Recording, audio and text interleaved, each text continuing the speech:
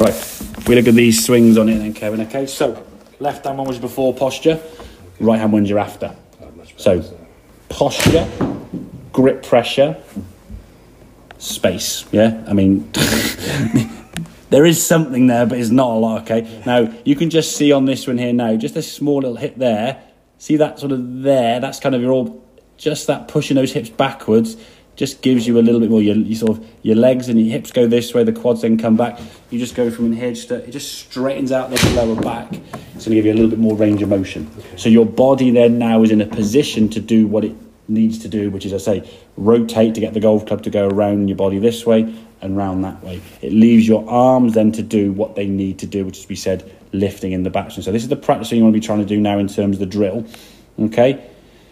Swing the top. There's a little bit of a lift there, but that in time will start disappearing once you start turning better. Now from here, stop, let the arms fall. So you see the arms there are literally going straight down, yeah? Straight down there, yeah? So there's no over the top from here now. That club you can see now is working from sort of this direction, which works more from the inside, as opposed to this over the top we'll see in a second, okay? And it's going to give you much more efficiency. And again, finding the ground becomes something you just do then really easily, yeah? Then we make some practice swings. Again, same good movement, much more space there with your arms here now. Arms are starting to fall here, okay? Get that club. So when you then get the club down here, obviously your chest you can see is kind of aiming down there, isn't it? Yeah. So when you want to change where the low point is to move it to the golf ball, you just turn and twist the test. Yeah, my club head as well. It's gone so far behind me. Yeah, it's going quite. Yeah, exactly. You've got so much more range of motion now because before you couldn't. Well, the thing is probably going further now because before you couldn't go back as far and you were kind of forced to go back with some other extra help and stuff. Now you've got less restriction. It's almost like you've been sort of the stabiliser off. Now you're able to go faster, or the brakes have been turned off. Yeah.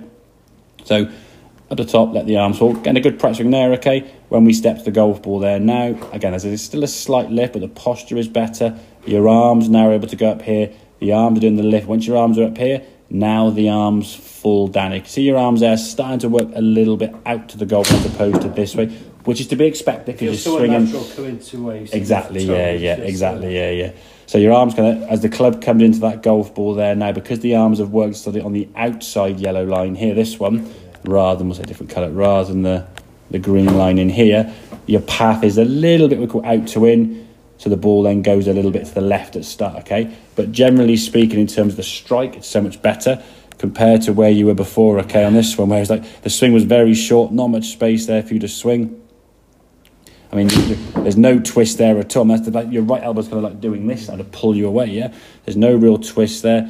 Then as you get up here now as you start coming over the top, the club now is way outside the line, possibly shanking a lot of these shots off to the right there, and then finishing with not really much of a follow through. I mean, you could follow through on this one when you finish the swing. That's kind of where you were there. Not much movement here. Arms are barely above your head. Where facing the ball is exactly you've rotated fully, yeah. Only because that was straighter. If that posture is better, okay, and your grip is looser, and there's space to swing, that's your three kind of setup things. I know it's three things, but when you set up the golf ball, you're not moving. So you can think of three things, can't you, okay? You just go through that rehearsal. And as you build your setup around that, with a good posture, with a loose grip pressure, with the space, in some ways better posture creates a space, because rather than your hips kind of tucked under, pushing them back a little bit gives you the space for your arms. If I pull my pelvis up this way, my hands down, my quads are close. If I push it back, it gives me space. So space and posture kind of go together.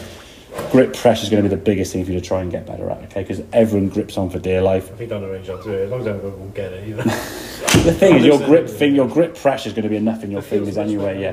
But you're able to move. I always use the example. Imagine you're holding your phone. How would you hold your phone? Do you ever hold your phone and go, I can't drop it? Yeah. You just sat in your hands and you've got enough grip pressure in your pad there, your hands and your fingers to text with your finger or doing this or whatever, yeah? If you had to squeeze that phone so tight, your thumb would move. So you're able then to move your arms. Like I say, from this position here now, the function of the body, so the body is there, the body is going to twist here and twist around that, okay? That's going to give you the movement of the golf swing, and the club now goes up over your shoulder. So the club is responsible with the arms for lifting, and the torso is responsible for the twisting and the turning around your body.